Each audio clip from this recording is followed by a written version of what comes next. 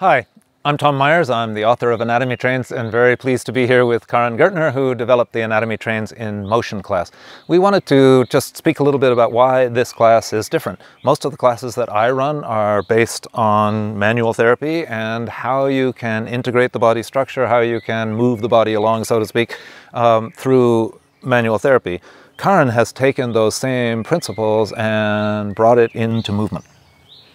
And so what I wanted to talk about is how is the Anatomy Trains in Motion course different to other anatomy courses for movement teachers?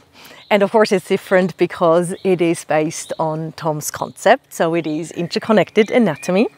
It's about understanding the myofascial anatomy, but also about experience, so about embodiment. Because I really believe anatomy that stays in your mind just occupy space. It needs to be embodied to be really useful. And this brings me then to the it's not the last point, but it's certainly one of the big points. Anatomy Trains in Motion really is about understanding why. Why, as movement teachers or movement therapists, do we do what we do? It's not about learning exercises and how to do them, but why. And then understanding the Anatomy Trains concepts really gives not only answers, but it helps to guide movement in a more purposeful and, I believe, conscious way.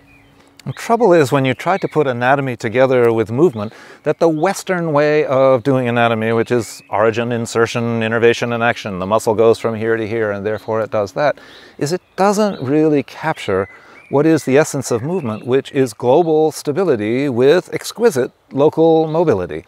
And once you understand that, and Karin brings that understanding to it, then you can progress or regress the exercises that you have intelligently for whoever is in front of you. If they're older, if they're differently abled, you can take whatever protocols you learned in whatever modality you already have and apply them in a new way. It's that why thing that really makes it... I'm just interested to take every course that I can with Karin because I learned so much about the why. And I want to include it's inclusive. As a yoga teacher, a Pilates teacher, a dance teacher, we don't take away... Body worker, psychologist.